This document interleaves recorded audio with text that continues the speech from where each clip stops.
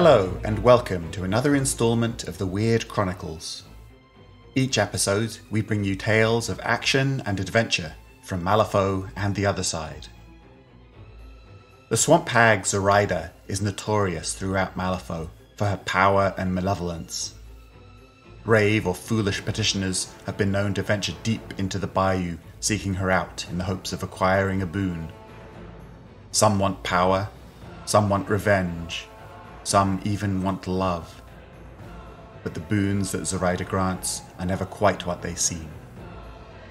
I hope you enjoy part 1 of The White Fist.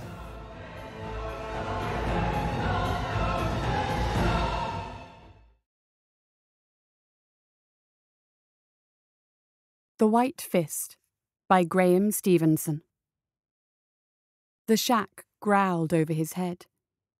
Adulio sat hunched like a man anticipating a blow, and every so often glanced at the interlaced boards above him. They moved almost imperceptibly, making the faintest of grinding sounds and giving glimpses of the night stars beyond. The movement was rhythmic, like the rickety building was breathing. It was also watching him. That much he could not deny, no matter how his rational mind scoffed at the idea. He sat on an upturned iron cauldron atop a stack of yellowed, curl-edged papers. That was the most orderly point in the explosive chaos that surrounded him. The walls were hung with bunches of dried grass, vegetables and weeds, slabs of meat from a variety of sources, not all of them immediately identifiable, and some with skin and hair still attached, twisted pieces of birch and willow threaded with tiny, brilliant flowers, lizard bones, snake skins, jumbled talismans made from bird skeletons, hand-carved wooden flutes, and hundreds of coloured glass shards glued together with a doughty epoxy that reflected the shack's firelight in 1,000 slices of crimson, violet, emerald, ochre, and sapphire. The source of this light came from a smoky, crackling wood fire set in a pit in the centre of the shack, above which sat the largest copper vessel Adulio had ever seen. It could be argued that this thing was a cauldron, but a more dented, stained, misshapen cauldron one would have to try very hard to find. Over the cauldron and fire was a spit made from 2 Y-shaped U-shafts and a fire-blackened stake, impaling a cluster of small and unappetizing lizards. The heat and smoke from the blaze had curled the tiny reptiles into fists, and he couldn't make up his mind whether this was dinner for the shack's sole patron, or yet another unknowable facet of the preparation he had been witnessing. Directly across from him, and busy over the cauldron with a selection of curios on a piece of greasy vellum, was Zoraida the hag. She was mumbling to herself in a preoccupied way, as those who live in comparative isolation tend to do. Into the empty yet scalding hot cauldron, she had already scraped a handful of stalks from an unknown bog plant that gave off a piercing stench the moment they touched the cauldron's hot belly. An assortment of other inscrutables were then flicked in with the tip of a curved knife, including the head of a mouse, a number of chopped and partially crushed seeds, and something that might have been either sheep wool or wadded spider thread. She then proceeded to squeeze the fluid from a plant bulb that still had clods of earth hanging from its roots. The dripping fluid hissed violently and evaporated almost instantly, giving off a cloud of sweet and pungent steam. Good. She had grinned as she leaned forward and took in the scents from the cauldron. Good, good, good. She threw the crushed bulb aside, which vanished into the drifts of clutter and detritus that covered the shack's floor space. Now the pledge, boy. The pledge. Adulio had been fingering the leather bracelet ceaselessly while the hag worked. It had been a gift from Lupita some weeks before, when she had tried to sell them at her stall. Although few people had shown interest, they were pretty things made from thin strips of animal skin, pleated into simple wristbands. Adulio's had been her favourite, she had told him as she fixed it around his wrist, and that it would bring him luck. It hadn't strictly been a gift as such, but his heart had ached when he saw how few she had sold, and he had spent his last coin without another thought.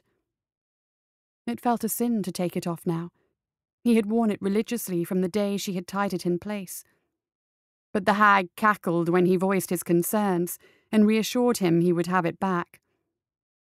Reluctantly, he slipped the bracelet off. Zoraida gripped his bare forearm with one clawed hand and took the bracelet with the other, throwing it into the cauldron. Before Adulio could protest, she drew the curved knife across the palm of his hand with a single, sure stroke. The pitted steel was much sharper than it looked, and he barely felt the sting.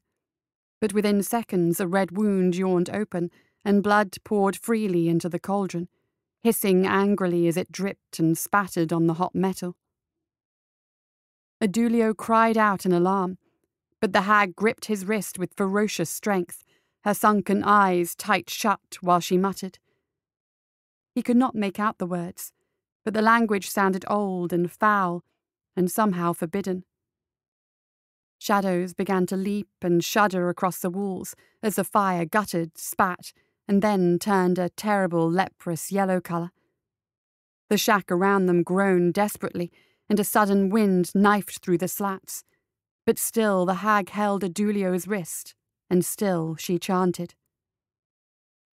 Smoke was boiling from the cauldron as his blood burned, and Adulio questioned his sanity for the 100th time in coming to this place. Love and desperation had driven him, as had the unlikely recommendation of his friend, Pablo. Allegedly wise in the ways of the world, and a self-confessed exponent of the mysterious powers, Pablo had filled his head with stories of Zoraida and her charms and potions. Her potency was the stuff of legend, how she commanded the dark arts from her place deep within the swamplands, and that if one could find her, all manner of boons could be requested. What Pablo had failed to tell him was Zoraida was a vicious, cantankerous old monster who could not be found unless she wanted to be, and was more inclined to watch ill-fated Lotharios being sucked beneath the black waters for her own amusement than offer any semblance of assistance. That being said, there had been a curious gleam in the hag's eye when Adulio staggered within sight of her battered, lamp-lit shack. He had been searching for hours, was smeared from head to foot in swamp filth, and had barely managed to avoid being poisoned or gored by any number of vile bog denizens. Perhaps it was his determination to find her that had won him his audience. She was not inclined to say, but she had listened to his tale of desperate and yearning love for the beautiful Lupita, and she had finally nodded when he had asked for her help. And now she was bleeding him dry into her smoking cauldron, while jaundiced flames roared at their feet. He could feel his blood pulsing through his wrist and out the wound in his hand. The sensation made him nauseous. Zoraida seemed unconcerned, her gnarled fingers locked around his arm, the knife still held high, her head lowered as barely discernible words spilled from her mouth. His head was beginning to swim. Whether from the blood loss or the heat or a combination of both, he wasn't sure. There seemed to be no air in the shack, despite the howling wind outside. Every breath he took was fumes and hot copper.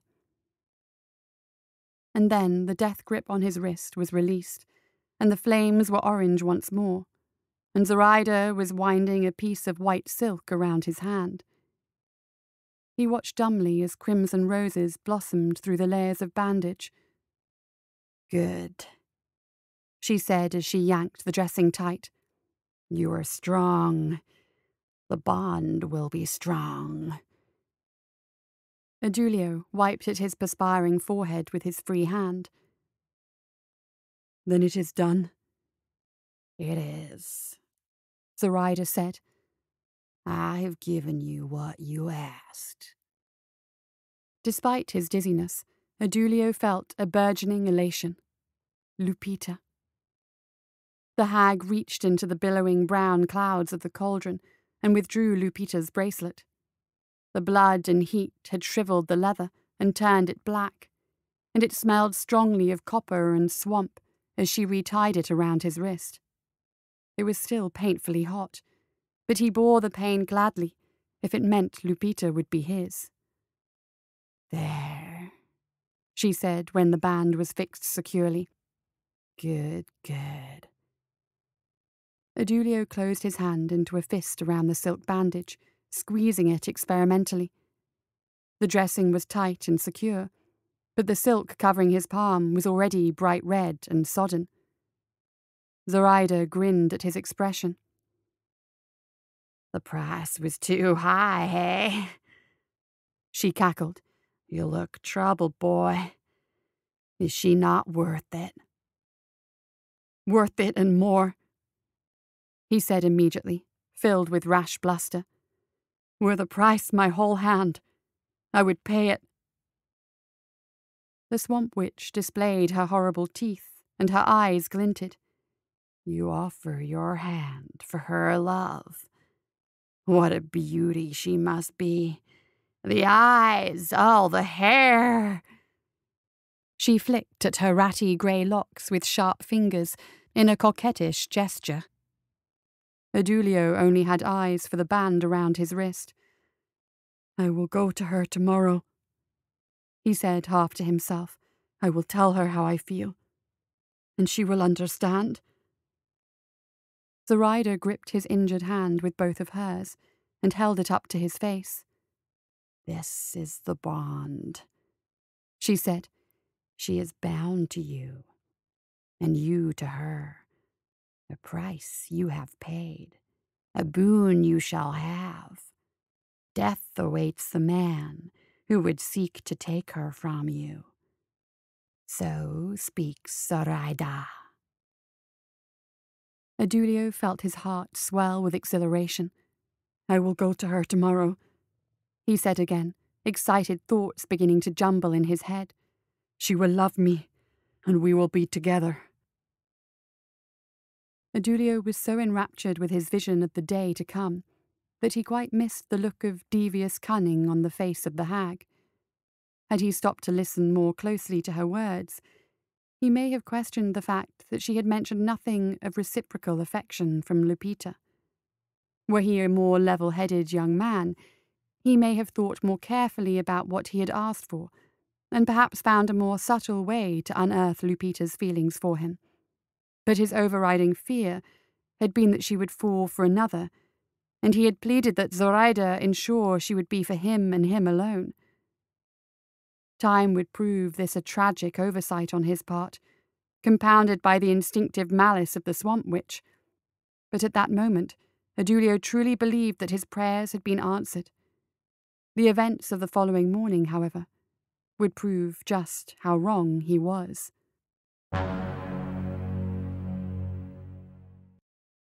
30 yards from the main doors to the guild offices stood Curmudgeon Square.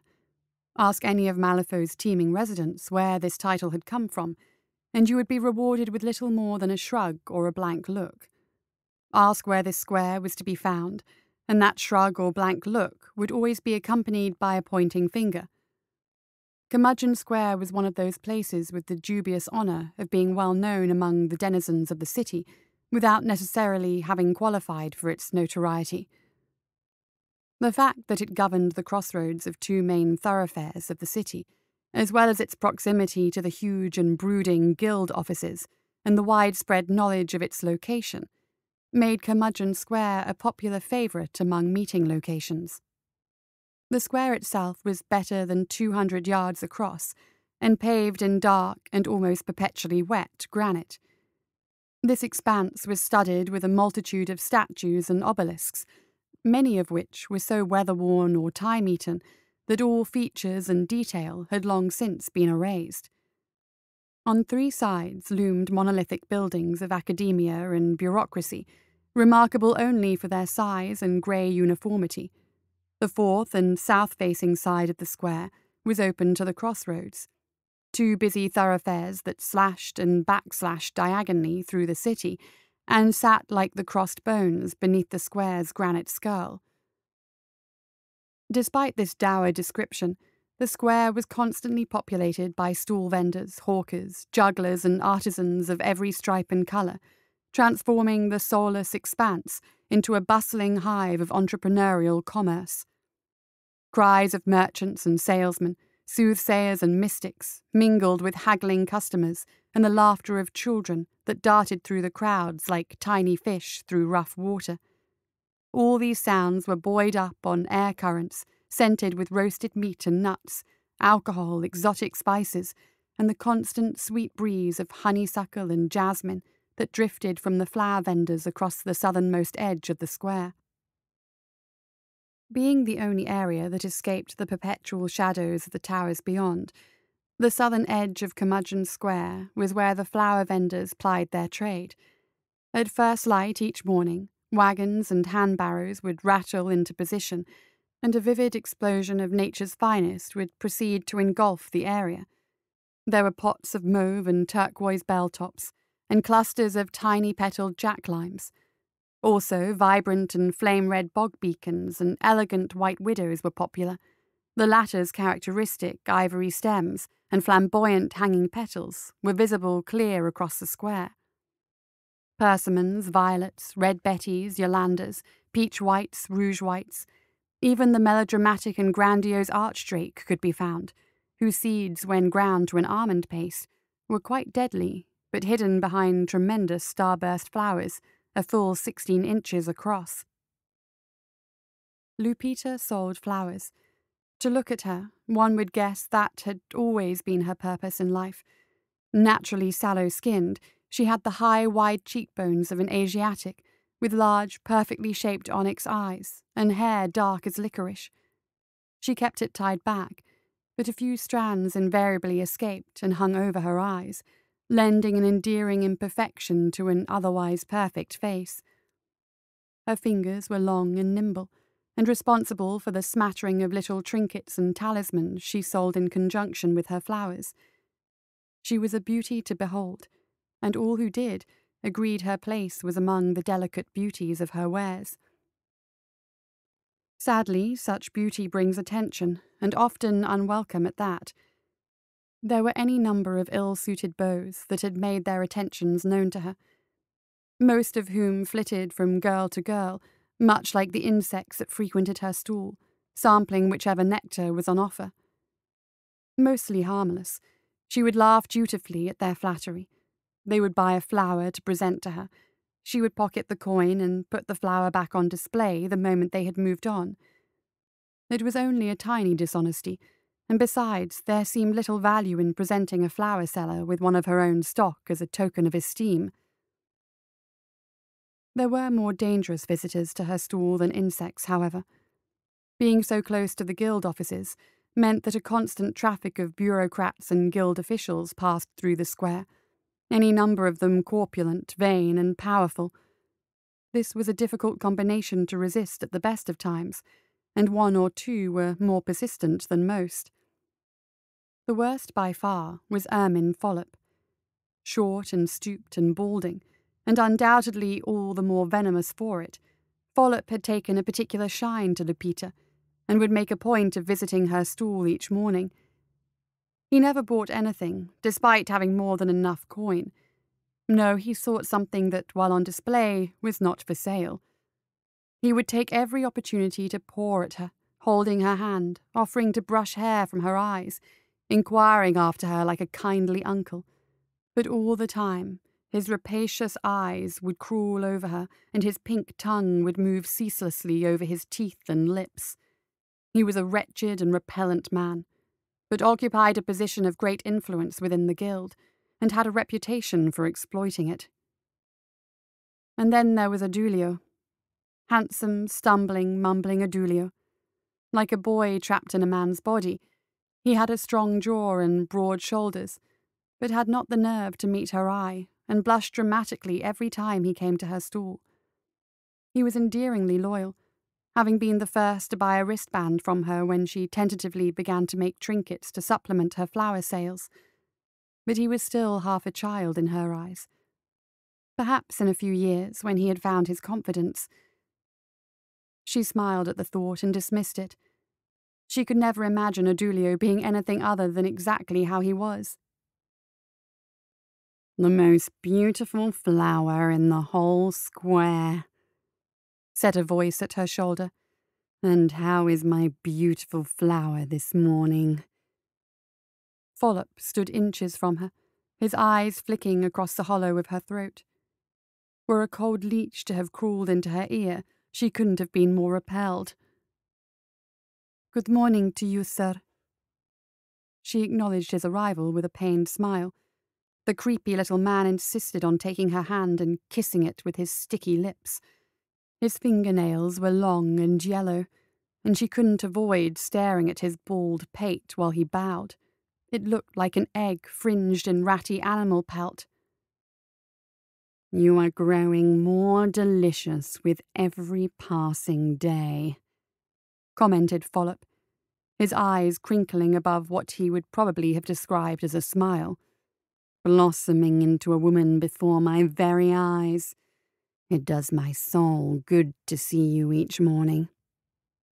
Lupita doubted that he had one, but answered, "Kind words, sir. Would you care to make a purchase this morning?" "Pale imitations," he said dismissively, gesturing towards her stock. "No stem nor petal can compare to the beauty that stands here before me." "You have a way with words, sir, but words alone cannot fuel my heart or fill my stomach.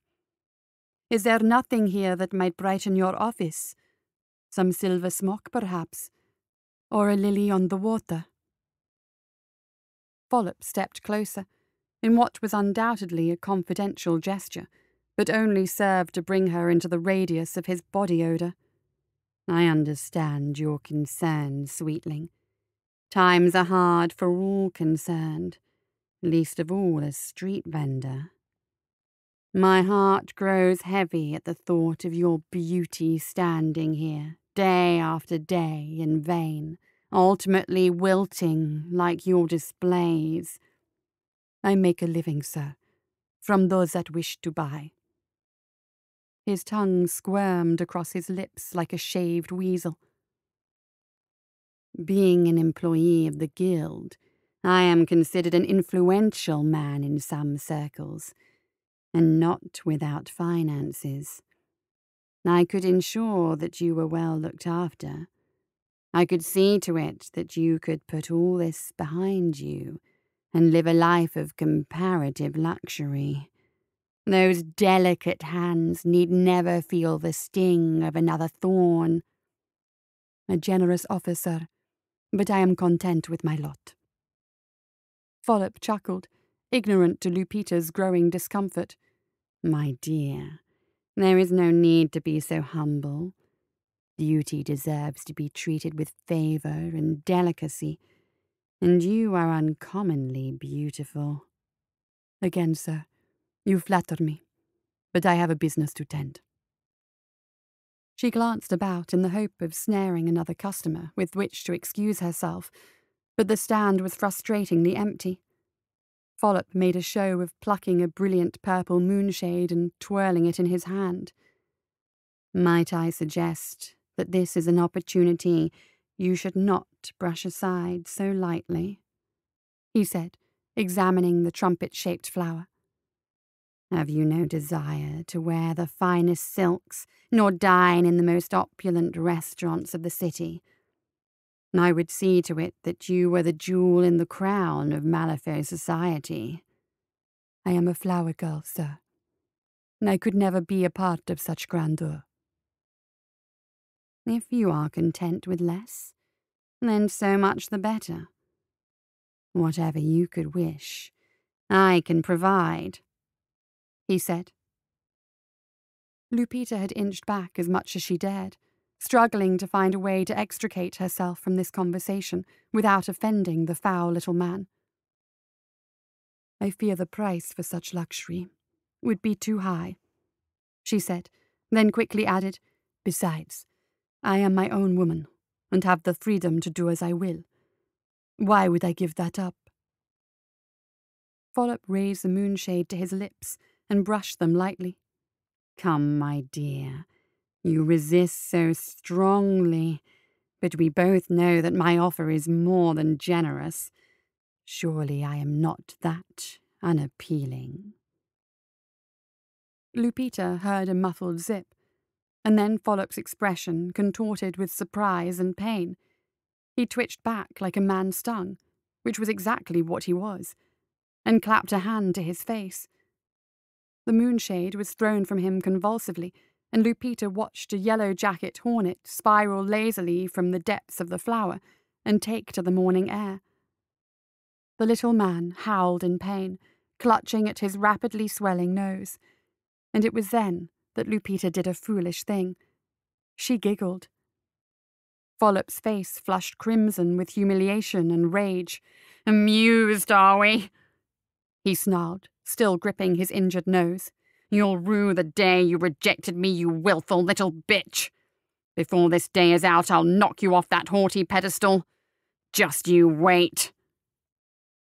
Flustered and boiling with anger, he spun on his heel and barged away across the square, knocking over several clay pots and spilling their contents. Lupita watched him go with growing trepidation.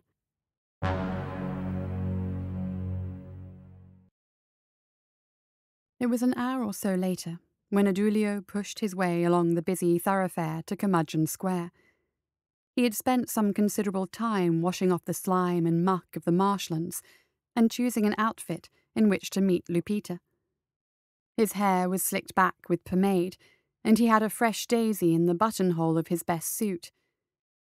Upon removing the silk bandage, he discovered to his surprise that there was no evidence of Zoraida's cut to his palm. The skin was smooth and unbroken. Trusting this as further evidence of her power, he fingered the band on his wrist one last time and set off to meet his true love. He knew something was wrong the moment he reached the square. Lupita's flower stall had been knocked over onto its back, and her wares were scattered everywhere. A crowd of concerned-looking vendors stood around it, talking animatedly and stealing frequent glances across the square towards the guild offices. "What happened?" he asked as soon as he got within arm's length of the gathering. One hoary old woman he recognized as another of the flower sellers turned and gave him a wide-eyed stare. "She's gone. Taken?" "Taken?" Adulio didn't understand. "Taken where? By who?" "Guild thugs," the woman said, hawking a green wad of protest onto the slabs. "A handful of 'em. Come out of their rat's nest up north of the square. Said they was arresting her for assault of a guild officer. Kicked her stall over and dragged her away, they did." "What?" Adulio looked down at the wreckage of Lupita's stall. The flowers underfoot had been crushed, and here and there were woven bracelets among the dead plants. The band around his wrist burned. "That little weasel," the old woman said, pointing a crooked finger. "He's to blame for this. Plain enough knowledge he had designs on her. Only the girl's got more sense. Appears he didn't get the answer he wanted. Poor girl, to come to this." Adulio set his teeth, his fists clenched. "Weasel. What weasel?" "Him what's been sniffing around her like a dog," the old woman snarled. "Works up at the guild. Some fancy lord or mind your business or other. Follop his name is. Ermin Follop."